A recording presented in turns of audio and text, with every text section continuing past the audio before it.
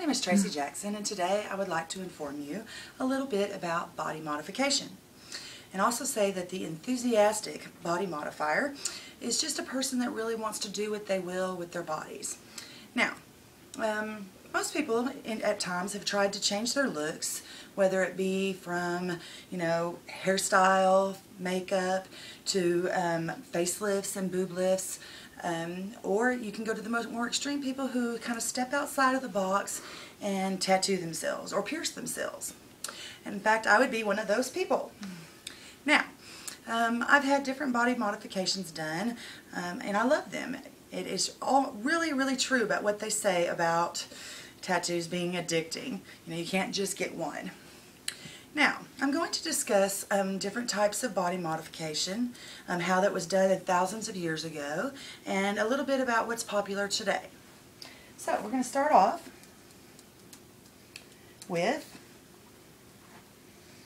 what is body modification and adornment.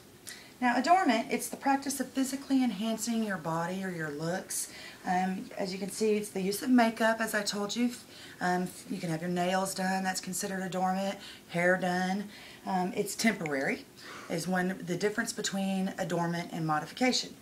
Now, as I said, modification's permanent. It's either surgically, having surgery done, piercings, tattoos. They can even go to the extremes such as genital mutilation. Now, body piercing has been practiced by thousands of years ago by different cultures. You have the ancient piercings for adornment, and the Centurions, they wore nipple rings.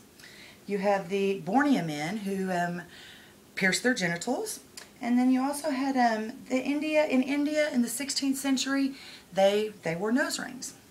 Now, they pierced their bodies for other reasons. Okay, some of those other reasons, the Hebrews, they marked their slaves with body piercings. The Mayans pierced for different types of rituals and also for sexual purposes. And then you have also piercings for different types of social status and rites of passage. Now,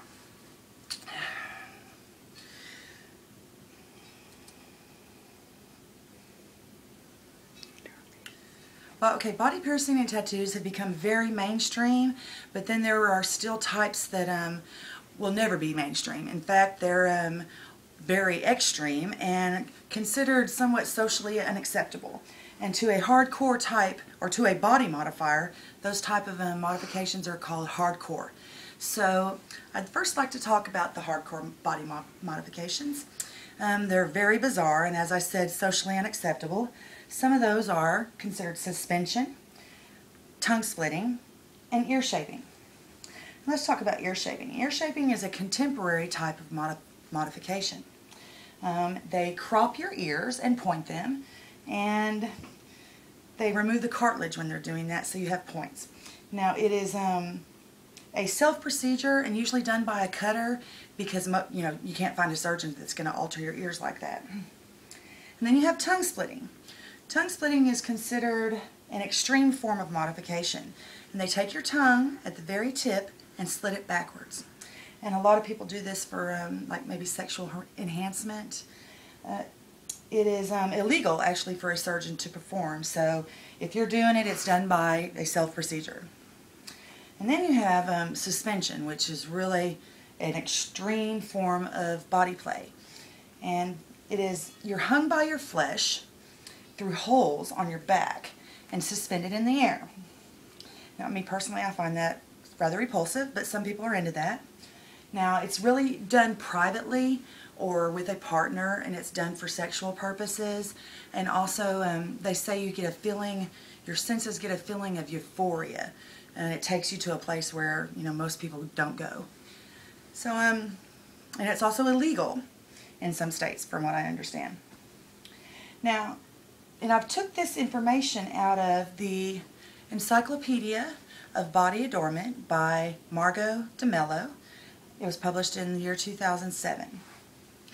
I would like to just give you some final thoughts. Body modification was being performed thousands of years ago by different cultures, and people were either pierced for different reasons like punishment and pleasure, social status. Over time, it's progressed from unusual to sometimes somewhat bizarre, as you can see from these.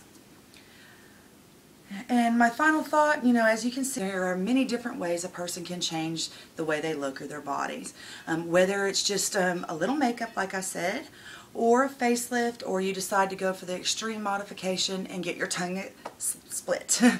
Now, all of these are considered body modification, and I would like to thank you for joining me for my presentation.